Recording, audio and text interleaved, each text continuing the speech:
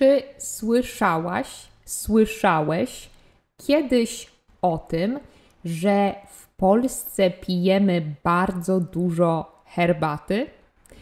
Że przeciętny Polak wypija co najmniej szklankę herbaty dziennie? Może to się wydawać zaskakujące, szokujące dla niektórych z Was. Przecież Polska nie należy do krajów, gdzie herbata jest uważana za napój narodowy. Nie należy też do krajów, w którym jest jakaś określona kultura picia herbaty. To znaczy, pijemy herbatę jak chcemy, nie mamy określonego sposobu parzenia herbaty czy określonej godziny, kiedy pijemy herbatę. I o tym, jak ją pijemy, dzisiaj porozmawiamy.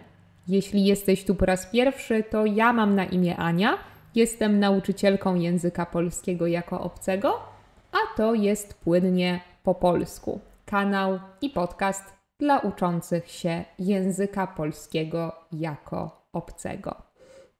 Pamiętaj, że podcast możesz znaleźć na różnych platformach, takich jak Google Podcast czy Spotify. Możesz też wysłuchać go na YouTubie, na moim kanale Płynnie po polsku. Znajdziesz też transkrypcję na mojej stronie internetowej, a na YouTubie znajdziesz napisy po polsku i po angielsku. Jest też pewna nowość na moim kanale. Jeśli zapiszesz się na mojego Patreona, to będziesz mógł dostać też listę słówek do tego podcastu w PDF-ie i ćwiczenia do tego podcastu. Bardzo zachęcam i bardzo polecam. Są 3 progi subskrypcyjne. Nazywają się tak jak polskie samochody. Pierwszy to Maluch, drugi to Syrena, trzeci to Polones. I są bardzo, bardzo różne możliwości, żeby uczyć się polskiego samemu dzięki temu. Link do tego Patreona możesz znaleźć na moim kanale na YouTubie. Ok, zaczynamy podcast o herbacie. Chyba nie byłabym lingwistką prawdziwą, gdybym nie zaczęła tego podcastu od słowa herbata, bo jeśli jeszcze mnie nie znasz, to z wykształcenia jestem lingwistką. I zastanawiałam się nad tym, skąd w ogóle wzięło się to słowo herbata po polsku.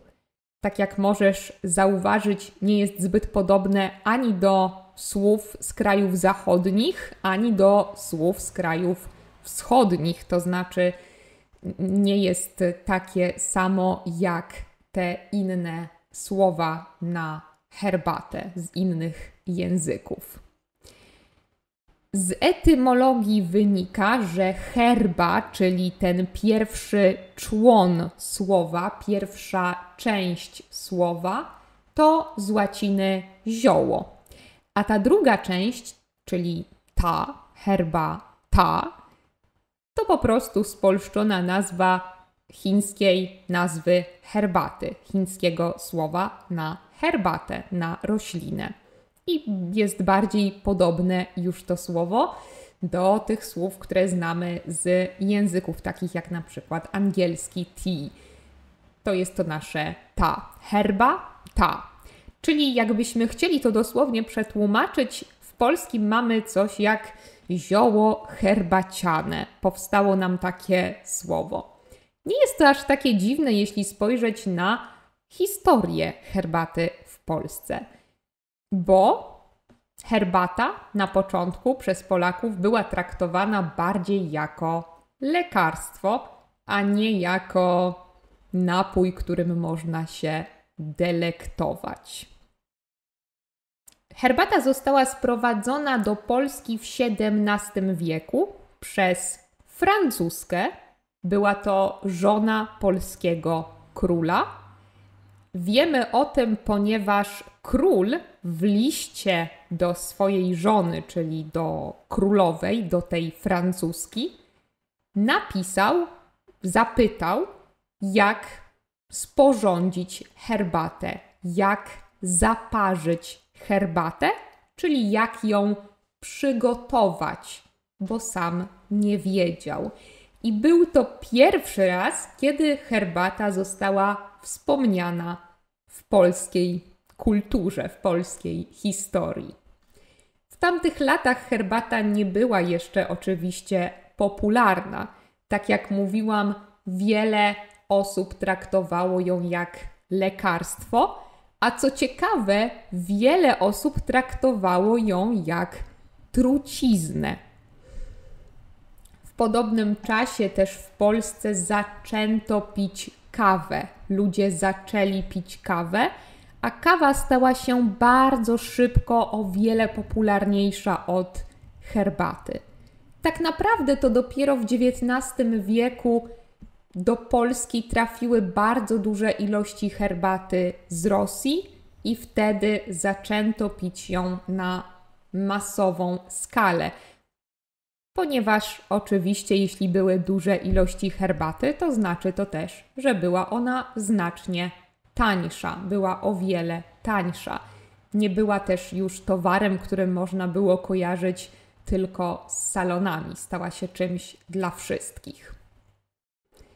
Jednak sposób, w jaki ją pijemy i nasze przyzwyczajenia związane z piciem herbaty pochodzą z czasów PRL-u, czyli z czasów, kiedy w Polsce był rząd komunistyczny. Też ta metoda, ten sposób, w jaki pijemy herbatę, zostały wtedy przywiezione z Rosji, przywędrowały z Rosji.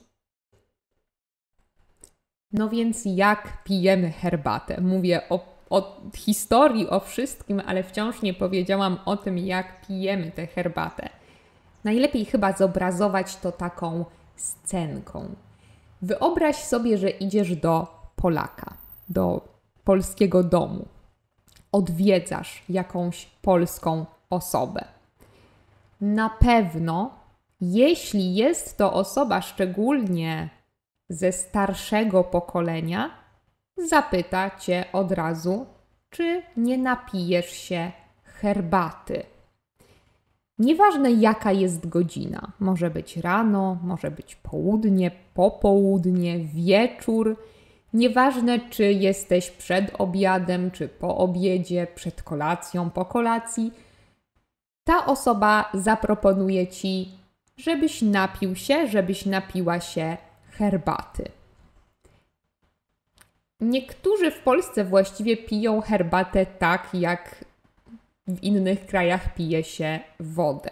Czyli do każdego posiłku, o każdej porze. Nie jest to dziwne, żeby pić na przykład herbatę do obiadu czy do kolacji. Jeśli już zgodzisz się na to, żeby wypić herbatę w tym domu polskim, w którym właśnie jesteś, to na pewno dostaniesz do niej cukier. To znaczy ta osoba, u której jesteś, zaproponuje ci cukier do herbaty. Nie zaproponuje ci mleka. W Polsce wciąż jest to dosyć dziwnie postrzegane, żeby pić mleko do herbaty. Oczywiście mówię szczególnie o starszych pokoleniach, które nie są do tego przyzwyczajone.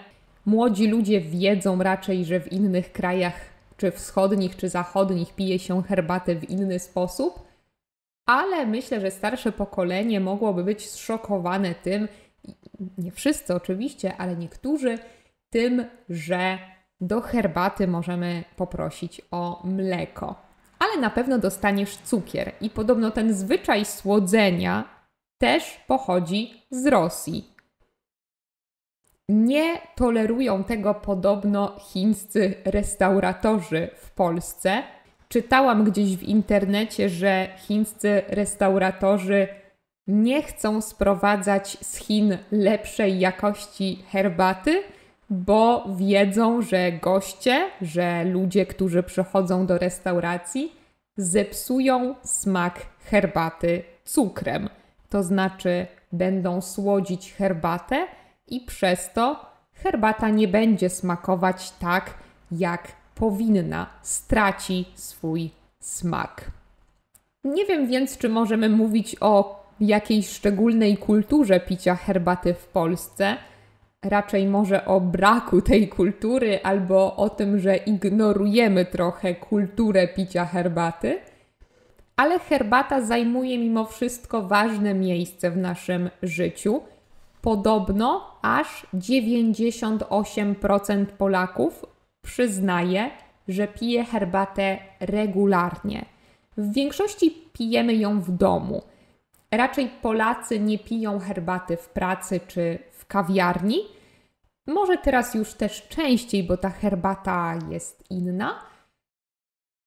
Ale z badań wynika, że Polacy piją herbatę głównie rano, po południu albo wieczorem, czyli w takich porach, kiedy już skończyli raczej pracę, wrócili do domu albo jeszcze nie wyszli z domu, jeśli to jest rano.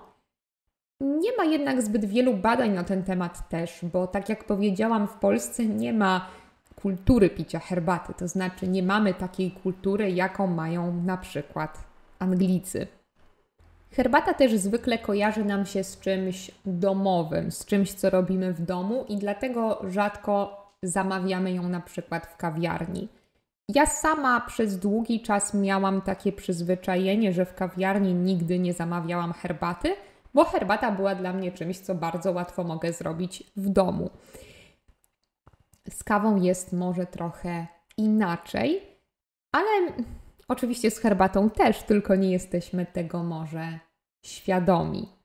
Myślę, że herbata ma potencjał w Polsce, to znaczy mogłaby stać się czymś ważniejszym niż jest teraz. Czytałam na jednym z herbacianych blogów, to znaczy blogów, gdzie osoba interesująca się tym tematem opisywała to, jak pijemy herbatę w Polsce, że ta kultura chińska picia herbaty pasowałaby do Polski, pasowałaby do przyzwyczajeń Polaków. Herbata w chińskiej kulturze jest podobno czymś, co sprzyja relacjom, to znaczy uściśla, to znaczy sprawia, że są trwalsze, że są ważniejsze. A ty? Czy lubisz pić herbatę? I jeśli tak, to jak ją pijesz i kiedy? Czy w twoim kraju jest jakaś konkretna, określona kultura picia herbaty? Czy pije się w określony sposób, o konkretnej godzinie? A może wolicie pić kawę w twoim kraju? I co ty wolisz pić? Wolisz pić kawę, czy wolisz pić herbatę? Koniecznie daj mi znać w komentarzu właśnie, co lubisz pić i jak wygląda ta sytuacja w twoim kraju. Bardzo chętnie się tego dowiem. W Polsce możliwe, że będzie się to zmieniać. Zobaczymy. Na razie jest jak jest i to chciałam ci opisać. Dlatego, że byłam ostatnio w odwiedzinach u dziadków i zauważyłam, jak często jest mi proponowana herbata i uznałam, że to świetny pomysł, żeby przedstawić tę kulturę picia herbaty.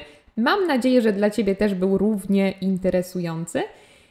I teraz, kiedy będziesz w Polsce, w jakimś polskim domu i zostanie ci zaproponowana herbata, to nie będziesz uważać, że to coś dziwnego, coś zaskakującego.